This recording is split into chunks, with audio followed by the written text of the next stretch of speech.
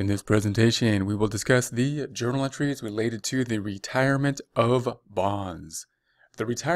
For more accounting information and accounting courses, visit our website at accountinginstruction.info.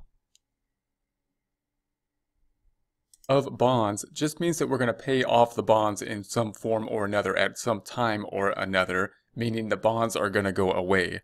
Typically, that'll happen at the maturity date at the end of the bond. So for example, if we had a bond on these terms with the face amount of $240, the issue price of $198,484, 15-year bonds, they're going to be semi-annual.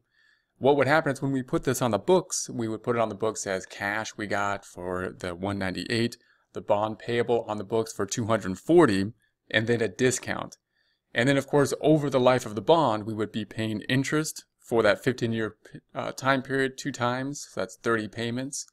And then at the end of this, we would also be amortizing out the discount to get rid of it, to make it go away, to the interest. And then by the end of this time period, the discount would be 0, and we would only be left with a bond on the books. In other words, at the maturity date, we would have something like this on our trial balance.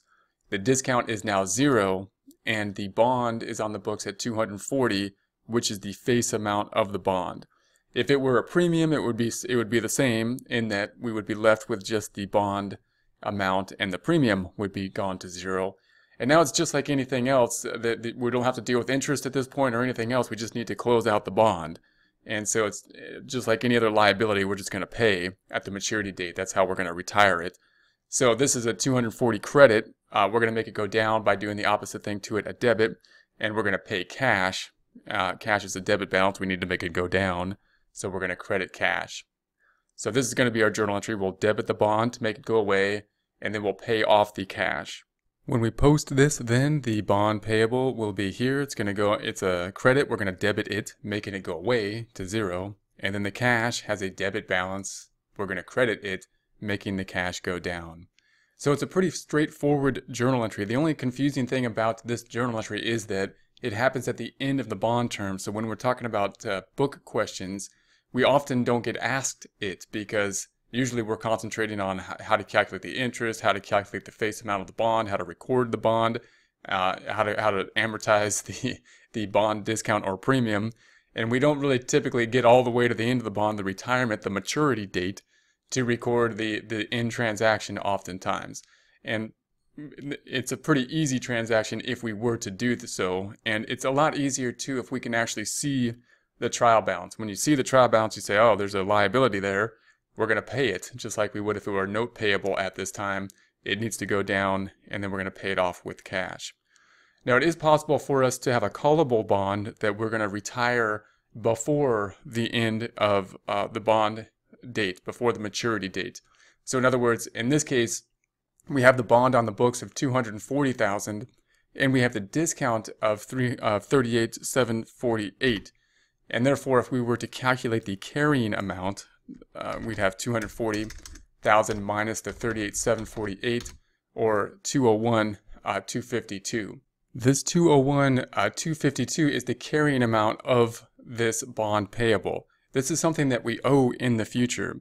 If we can pay it off at this point in time for some cash that's going to be less than this amount, then we're going to have a gain, resulting in a gain. And if we are paying it off early for something more than this, we're going to have a loss. So let's see what that's going to look like. The gain or loss can be confusing here when we're talking about a bond. It's easier to get to that point by just doing the journal entry.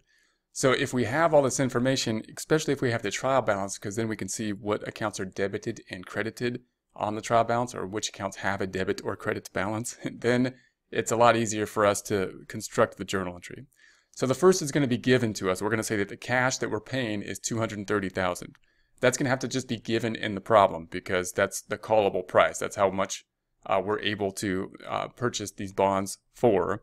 So cash is going to go down because remember, we are buying them back basically, or we're paying them off early before the maturity date. So it's going to be $230. Then we're going to say that the bond payable has to go off the books. Now the bond payable is on the books at $240,000. We could see it's a liability, it has a credit balance, so to take it off the books, we do the opposite thing to it, a debit, for whatever it needs to be to make it go to zero. The discount, same thing. We need to do whatever we need to do to make it go to zero because it's got to go away. So when we construct the journal entry, we just know that we just got to do whatever we need to do to make it go to zero. If you have a trial balance in front of you, that's easy to do because we can see the discounts on the books at a debit, and we need to do the opposite to make it go down, which is a credit. If you're looking at a book problem that doesn't give you a trial balance and just tells you that the bond is on the books at a discount, then you got to think through it. And one way to think through it might be to say, well, the bonds is a liability. It must be a credit. The discount means that we're making the bond go down because it must be decreasing. We're having it less than the face amount, the sticker price. And since it's a credit, the thing that makes a credit go down would be a debit. So the discount must be a debit because these two are really combined together.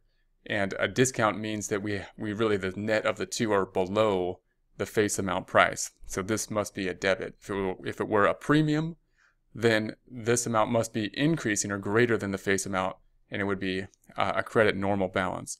Once we know that this is a debit normal balance for a discount, then we can do the opposite thing to it, credit it to make it go down.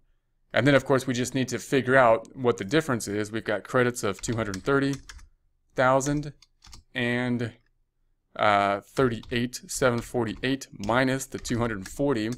Debit means we need a 28,748 debit.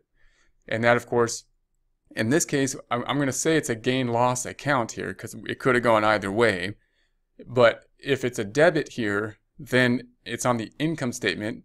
That's going to be a loss. And you just got to basically start to be able to recognize that. Why would that be a loss?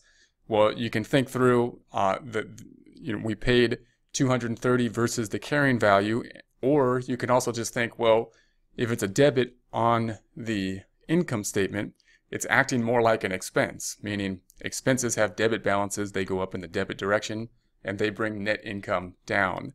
Revenue has a credit balance, it brings net income up. This is acting like an expense because it's a debit balance.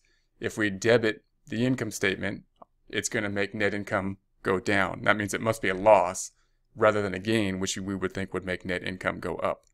So the other way we can think about this is remember the carrying value is going to be the 240,000 minus the 38,748.